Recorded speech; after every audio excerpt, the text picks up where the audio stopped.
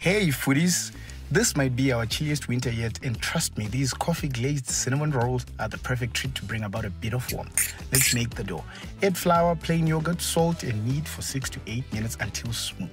Now for the filling, we're using our secret ingredients, the ever fresh Nescafe classic coffee granules with a resealable bag, together with icing sugar, cinnamon, and margarine. Once the filling is done, roll up your dough on a flat surface and generously spread the filling on it. Roll it up and cut it into small, sizable bites ready to be baked in the oven.